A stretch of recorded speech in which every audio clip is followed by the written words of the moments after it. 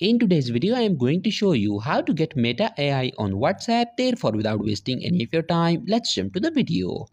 So in order to get the Meta AI on your WhatsApp application, what you need to do is to open your Play Store and then you need to search for WhatsApp, click on WhatsApp, and from here you need to make sure that your WhatsApp application is up to date.